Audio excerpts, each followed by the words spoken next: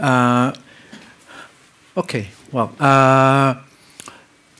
this was the original title for my talk. That was migrating the invoicing system. But I was really thinking about the talk, and I think that a better one is how to survive a rewrite. Okay, yeah, because it was a really great experience, but also very painful. So today I want to try to talk more about that experience and hope that it can be helpful for you. So first, where? Okay, let me tell you something about Mexico. And well, that's the place.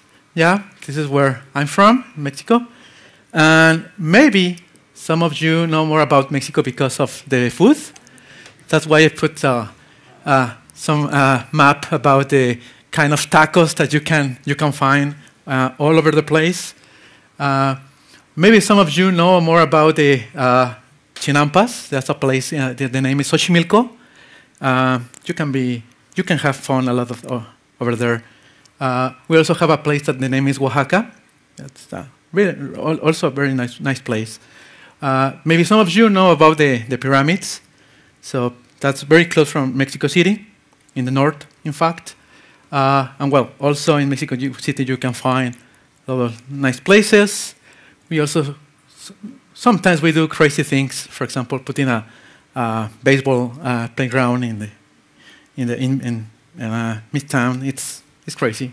Well, we also have more kind of different architectures, but for us these days, the most important thing is that we are right now running one of the largest Elixir and Erlang groups in the world, and for us, it's really great to know about that. The community is growing very fast there. We are, as you can see, more or less like 1,000 people right now in the group, and more or less we have meetups there every month, and we have an assistance of more or less like 50 or 60 people. So it's really nice. It's really nice, and well, also I want to promote, of course, that we are running with the help of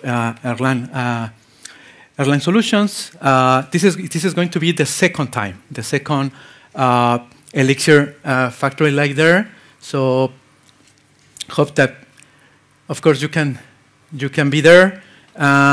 In fact, the last year we sold out in just 3 weeks, the complete venue. So that's also very amazing. This year is going to be also great and in a great place. And of course, as I told you, everyone is invited. So hope that maybe you can go to Mexico and you can also have a great food and a lot of things over there. So, okay, well, what is happening in Mexico and that is related to Elixir and Erlang? First, there we have some very specific requirements about electronic invoices. Around almost 10 years ago, we started doing some progress about doing everything in electronic documentation. And in fact, 2 years ago, the government said that the electronic invoices were mandatory for every transaction in the country. So we have more or less that amount of people that needs to do every transaction using electronic invoices. And the other important thing is that the government is pushing a lot about doing more and more documents using everything in electronic. So I have these statistics. For example, that is the company where we were doing this project. And this is from the 1 year ago. At the end, So we were more or less at the third place of all the companies in Mexico doing electronic invoices. And for the end of this year, we'll be there. Yeah. So we are getting a very, very fast growth. The company is handling more or less like 700 million transactions by the end of this year. And well, if you look at the last one, we are more or less like 44 transactions per second. So thinking about here, about this place, maybe you can say, what? Really? Just that? Because I really understand that here, especially everyone that is doing some Erlang and Elixir stuff, almost all the time talk about maybe hundreds, thousands of transactions per second. So when I say, well, we just need to handle 44, it's like, well, it's not a big deal. So why? Why we decided to start using Erlang and Elixir? Of course, it was not about performance or throughput, yeah, because it's, well, you can do that using Java or PHP. So that's not really the big thing, yeah. In our case, it was more about availability and cost reduction. Yeah, those were the reasons why we decided to start using Erlang and Elixir. And these were our requirements for this system. For example, we have clients that have critical business processes that depend a lot about the electronic invoices. Yeah, they can lose a lot of money if we don't deliver the invoices at time. Yeah, because we need to create the invoice, the electronic invoice, send to the authority in Mexico and also to the clients. So we need to do that online and need to be very, very reliable. So the system needs to be available all the time. Yeah, and the last one, when we start checking the legacy system, we saw that we were paying a lot of money for the infrastructure. It was crazy.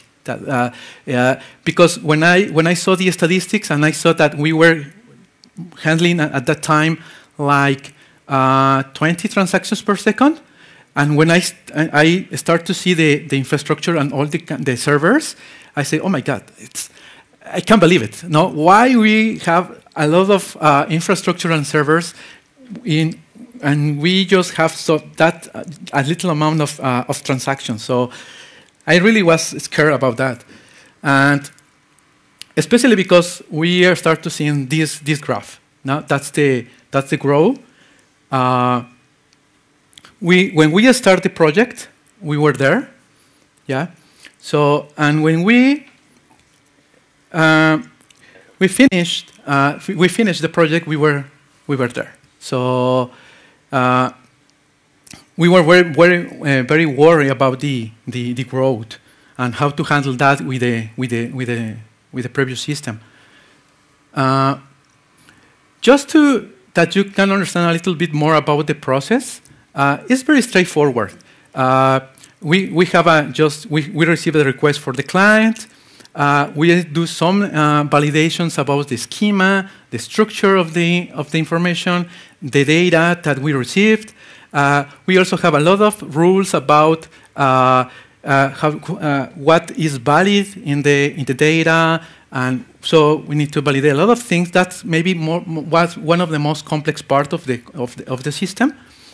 And then we create the document because we have a specific format that we need to follow, and then we do a digital signature using a special appliance, and then when we have everything done, then we deliver that document to the authority, to the tax authority, and our clients.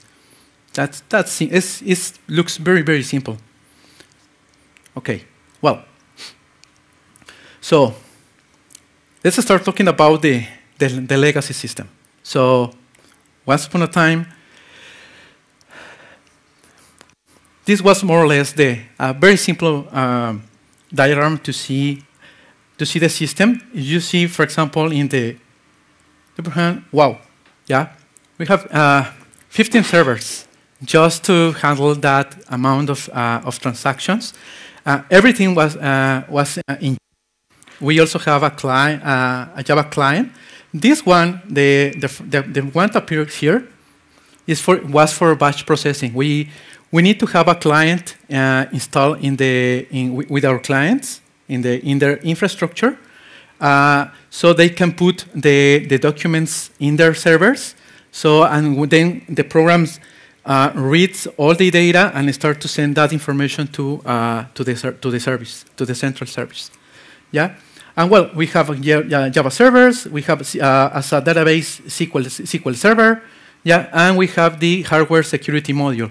That was a requirement for the authority, because we need to handle in that appliance the private keys that we use in order to do the certification. Yeah, so that was very important to have all the time. These are the characteristics for the servers. So you can see that we're huge, taking into account that the amount of transactions are very, very low, honestly. And these are the physical servers, and this is the specification for the Java servers. Yeah, so a lot, especially they normally consume a lot of memory. And that was also really funny at the beginning, because we say that Windows Server, and then you can see that they are using Apache on top of Windows. So was really weird that we found that. I don't know. And then we start to doing some testing. So we start to stress the system in order to know more about, well, okay, we can handle the loads or the future load with the system, and then we start to do this, and of course it crashed. Yeah, so it was like a oh my god, it's. I think that we have a really, really big problem. What was the status at that moment? Well, we have a lot of downtimes because of memory leaks. Why? Because in a lot of places in the code base, we have, for example, a lot of very, very old version of the libraries. Yeah, and those libraries have a lot of memory leaks. They never update those libraries for some of them for like 8 years, 7 years. So you can imagine that. Because of the first, they start to doing some copies of the system. Yeah. So for example, we have one version of the complete services, and they then copy the complete stack into another servers in order just to manage more or less the crashes and try to isolate the problems, because if maybe some crash, then they can switch to the other one, and you can imagine that. And then you can start to understand why we need a lot of servers for doing that.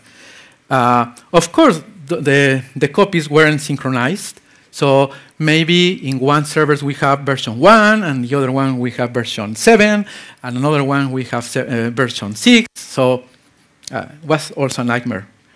And of course, it consumes a lot of resources, no? Memory, especially memory, because we were running those on application servers. So just for the application servers, you just need at least 2 gigabytes more or less of RAM. So more or less you need like 5, 6 gigabytes just for running one service. So it was a lot. And we have other problems. For example, like fixing simple bugs takes too long. Really, really. The cycles for doing something, fixing bugs, adding new features, everything takes a long time. Yeah, because everything, of course, was manual also, especially for the testing. So if we try, for example, to test more or less a complete test suite by hand, takes like more or less like 2 months. So because of the complexity of the logic, the complexity of all the cases. So in practice, was that impossible to do, right? We just do some smoke testing, and in maybe 2 weeks or something like that, and okay, I just try to hope that everything will be fine in production. So we also have a problem with where we have some rules that were general to the process, but mixed with specific rules from clients. So the typical case when you start to see in the code and you find if client 1, then do this. If client 2, then do this. And mix it everything. So we were using a very old Java library for PDF generation. The name is FOP. Maybe some of you know about the library, where you can generate PDFs and you use an XML templates, and we have a lot of them. Yeah, and some of those templates were very, very complex. Yeah, we're not just documents to translate, but also includes code and formulas and a lot of things there. So some of them were like in the order of 2,000 lines of code inside of just one template. So and the problem is that they are very specific for the clients, because one client wants the invoice to be in a specific structure with the logo, with a lot of things that they want. So that's why the templates were very, very complex. So, well, as you can see, a lot of problems. So when we've finished to see everything, yeah, so we say, okay, well, please, please. We start to. That's what we feel. We were really, really worried about what we can do about the system, because we were more or less like at the middle of the year, so we have more or less like 6 months in order to do something, because we were expecting a lot of growth at the end of the year. Yeah, because especially at the end of the year, we have a spike of requests. So what we did, okay, of course, we ask for the rewrite, right? Yeah, that's the only way. No, so when we find something like this, we all the time say, okay, let me rewrite. No, but we say, okay, wait. No, it's not that easy. No, why? Because we know about that. No, we have heard about stories about the rewrites and the consequences if you don't do that very carefully. So also we know about this one, yeah, because you find and say, oh yeah, this is crap, yeah, that's very easy, no, and you can just say that, and then let me do this because I really know how to do this, no, I'm the only one that can really know how to do this fine. But you at the end you have just, or now you have 2 systems, no, with the same, maybe with the same problems. So we started thinking, okay, do we really need to rewrite everything? Mm-hmm. So we were thinking a lot of, and finally we agree in this strategy. Okay, so say, okay, first, yeah, fix as much as possible the old system. Yeah, so we say, okay, let's try to see if we can fix this mess, yeah, in Java, right? So, and just in case, start to train people inside of the team to know about Erlang and know about Elixir. Yeah, so we start to do those things at the beginning. Next, replace the Java client. Yeah, the Java client that, if you remember in the diagram in the left, was a Java client, and was also a nightmare, especially for support, because you can imagine you have different clients with different servers, different configurations. So for troubleshooting was also very, very difficult, because sometimes some clients call you and say, okay, I have a problem because the program doesn't run, so I didn't need to understand why. And you start to see, okay, well, what's your server? It's Windows 95, is Windows XP, is Windows Server, is Linux, which version of Linux? Do you have which version of the Java virtual machine? So it was very, very difficult, because the program, the client, has a lot of dependencies, external dependencies. So it was very difficult to try to do troubleshooting. That's why we decided to just go. I'm going to explain more about that. And we start doing some small projects in Erlang and Elixir. Yeah, no critical ones, but just to start to understand, for the team to know more about the platform. Yeah, and then at the end, if we see that we still need to rewrite, then maybe we'll be ready, maybe, yeah, for that moment. Yeah, and if not, of course, get fired for incompetence, right? So,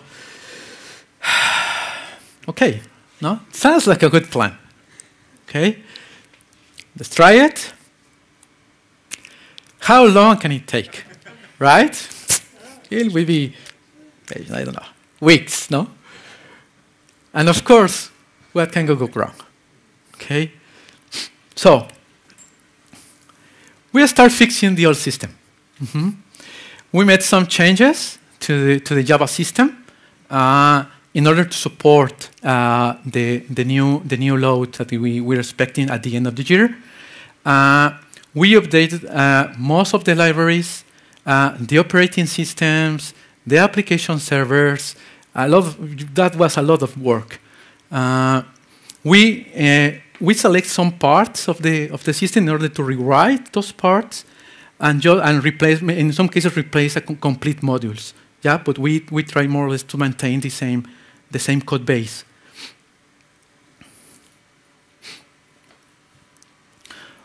We also improved the deployment system, because that was also very, very painful. Because at the beginning, when you want to deploy something, the team in the infrastructure team needs to copy the class files. We were not using jars. So when you try to do the deployment, you go to in the file system, copy the dot class files, and put in the production server, yeah, by hand. So that's why I was crying at that moment. We also have a problem because we changed data center. Don't do that. Never. Especially if you are in the middle of that kind of changes. We say, well, it will be easy, no? But no, it was not easy. So yeah, really, please don't do this. Just try to do just one thing at a time. No, try to do a lot of things. We were able to remove some copies of the system also. We tried more or less to we changed some services and tried to centralize some parts in order to just have one version of one of the services. And well, at the end of the year, we were able to manage the load. So we were safe, at least for that year, yeah. And of course we were fine for more or less like 2 years, I think, more or less at the time. So okay, that was the services. What about the client? Well, we start doing the rewrite of the client using Go. And well, why Go? Because it eliminates dependencies, yeah, and that's fine. That's very, very fine and good for us because you just can create a binary. In fact, we include SQLite. We embedded SQLite inside of the binary, and the binary was more or less like 8 megabytes, more or less, and was everything inside. So we just need to copy the Go program, the binary, to the machine clients, and and everything was perfect. No, it also Go also supports multiple platforms. So for us, it was also very, very good that because some of our clients need Solaris, Linux, Windows, etc. No, and Go supports very old versions of Windows. Yeah, so that was very important. And well, it has also good support for concurrency, and it's fast. Yeah. Yeah. So, yeah, but why Go? Well, for that part, we don't really need high availability. So, Go is okay for that. No, I don't have any problem with that. Next, we started training the team. So we start creating a two days tutorial where we try to teach more about the Beam, the Erlang and Elixir. We start giving that course for free for 1.5 years, and we start to receive a lot of feedback about that. No, about okay, no, that part is not clear. We need to change this. We need to add more exercise. We need to change the order. So a lot of things, and was great, really, really great. And in that period of time, we trained more or less like 100 people. Yeah, was really fun. And at the end, we finished with a 7-day class. So today, when we want to add more people at the team, we can start doing the class, and we have more or less, let's say, 7 days for that. And then we create the Mexico City Elixir group, yeah, and also was very good that. Now we start doing small projects. We create a proxy using Dynamo. That was a web framework that Jose Valim created. But I remember that was like one weekend, like a Saturday, that we deploy the new proxy. And the next week, Jose Valim announced that it's going to be deprecated. So okay, well, but well, the good part is that piece of code was not critical. Okay, so later we were able to replace that with Phoenix, and takes just like 3 days or something like that just to do that. So no big deal in practice. The other one that we create a hardware security model emulator.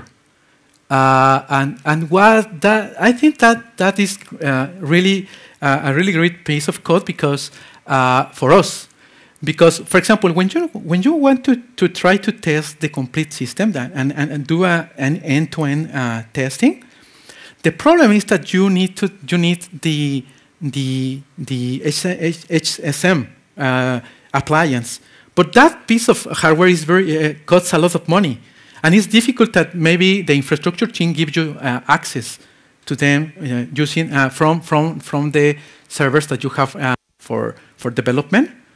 So for us was a big deal to create an emulator in Erlang, of course. So and what's great that implementing the binary protocol was like 20 lines of code. So that was great because now, for example, the development team just have everything in the machine, in the local machine. You can start the complete application, and you have the complete dependencies running at the same time. So you don't need to connect to other services, to other hardware. So you can find that one in GitHub. And we did a lot of proofs of concepts also during that time. Okay, now the big rewrite. Honestly, we had a lot of luck, yeah, because the governments announced a new version of the standard, yeah. So they say, okay, we are going to implement. We are going to have a new standard. It's very a lot of things change. So we say, okay, it's the perfect time because our clients needs to do a lot of things, yeah, in their systems. Because they need also to implement the new standard. So that's the perfect time, yeah? And the good part is that at that moment we were ready because we are doing a lot of the training and the projects, etc. So, and we still had problems with costs, no? And of course the development cycle that still was very, very painful. So we create a team of 5 people, 2 doing the development, 1 person helping us with the deployment, and 2 more doing the test. Yeah. So the last ones were people that didn't know anything about programming, because they were just people doing test cases, doing the design. But they start to learn Elixir and Erlang, and they were the ones that write the complete test suites. Yeah, and I think that was good for us. So we wrote the first version in 6 months. Yeah, and we start with just 1 Phoenix app. Yeah, a kind of monolithic Phoenix app. So we just say, okay, I want a new Phoenix application, and we start doing everything just inside of that. But that was wrong. So we rewrote the system 1 time in 3 months using OTP, yeah, doing some changes in order to create OTP applications, and I think that was a much better way to do the things. And we also restructured the complete system also using the umbrella project, but that takes took just 1 week for do that. So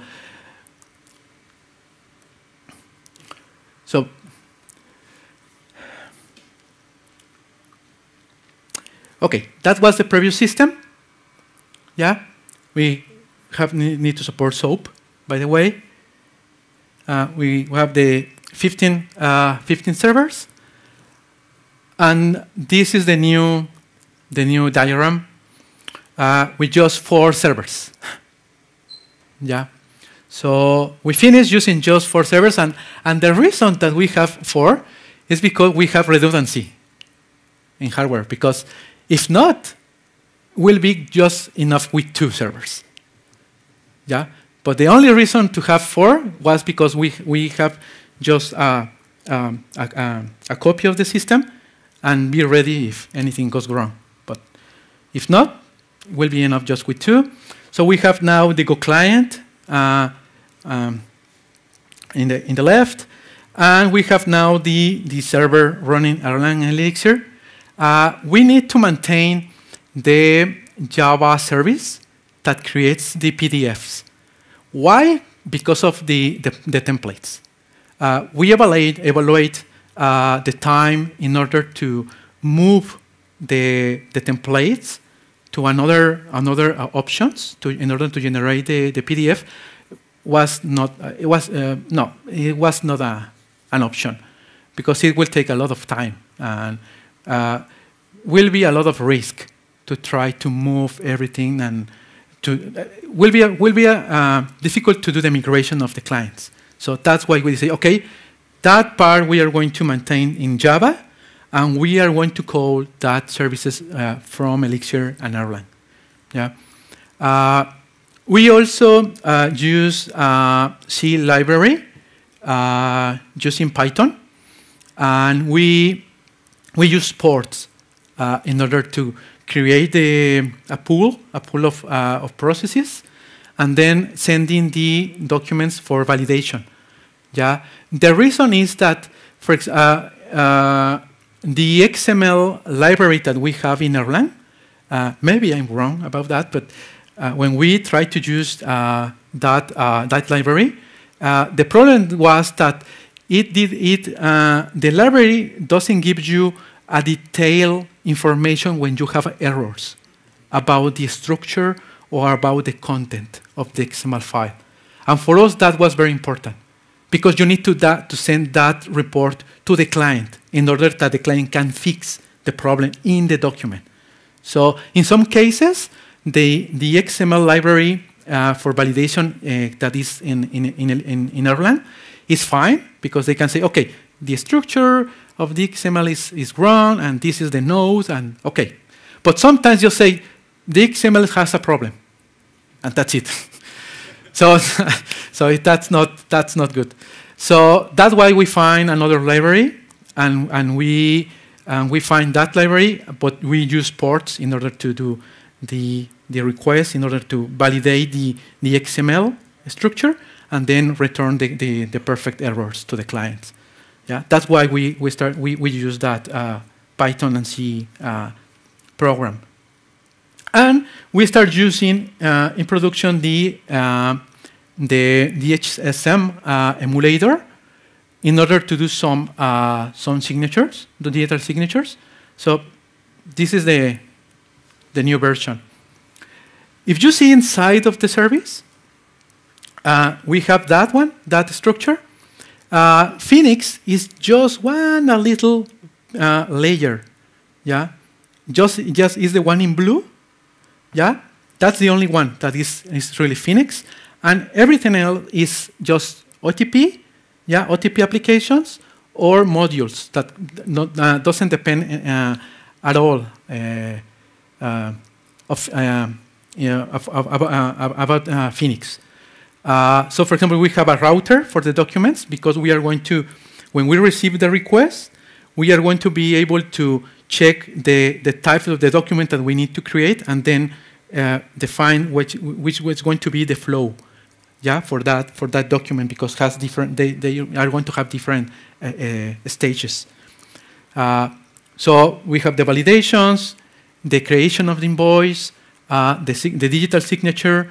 And then we have also the ones that are in the right. Some of them are processes that are in background, yeah, that they run so for some periods of time in order to send, for example, a document to the authority, or sending that information to the client by email or other forms. This is the characteristics of the server, yeah, and okay, this is more or less the final timeline, yeah, and it just took 3 years, so take a little more time what we were expecting. So the finish. So the new systems use PDF generation using Java, but no longer uses application servers. That's also great. Yeah, we just create the jar, a jar, and then run the jar, and that's it. And perfect, perfect for infrastructure. The schema validation using Python, the Python library. We have better performance and latency. And for development, we use Postgres. And when we put the system in production, we still using SQL Server. That because we have to maintain that. That was not an option to change the database manager. For deployment, we use Ansible and Erlang releases. The test suite is more or less like 1,000 tests, more or less, and it takes more or less like 5 minutes to run. Yeah, and it's awesome, really, really awesome that we can really feel comfortable when we are going to release a new version or fixing some bug. It feels better. You can develop and test everything without any external dependency. And we also include a single sign-on service in Erlang. Yeah, that also works fine. No memory leaks, of course. We centralize the management of errors. And we can reduce the code base from more or less that amount of line of code in Java to that one in Elixir. Yeah. So just to finish, this was the graph for the Java version. This one is for the new one. Yeah, for the transactions per second. In the case, remember that graph when the system crashed? Okay. Yeah, this is the new one. Yeah. So for CPU, well, during the testing, of course, Erlang is using all the cores, and great, no? Less than 1 GB of memory. Yeah. So, final words. It can take a long time, and so be prepared for that. Yeah. You will need support. Yeah, from the CEO, of course, because it's going to be more difficult. You need to define a training path, definitely. Yeah. I found that the team really loves Erlang and Elixir. Right? When they understand the concept, they understand about how to use everything related to OTP and supervisors, and when they understand the benefits, they really love the platform. Yeah, that's nice. Be patient. Sometimes you need to wait for the right time. You're going to support the whole system also for a long period. Yeah, and Erlang is awesome for binary protocols. Yeah, that's for sure. That's for sure. You don't need to trash everything from the old system, right? So be open to reuse legacy code. Sometimes you can trash everything, yeah, and that's fine. But Erlang is good to orchestrate other systems, yeah. So for us, it's working.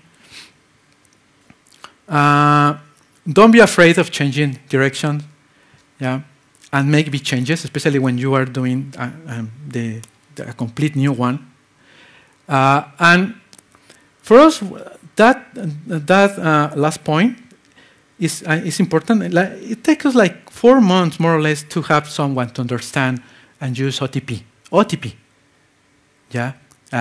Of course, if you can give the right training and the mentoring during that process, we think that 4 months is okay. So they can really understand when to use OTP, in which parts, and the supervisors, everything. Yeah, I think that's a good time to do that. Yeah. So thanks. And, well, see you in Mexico. Thanks. Thank you. Thank you.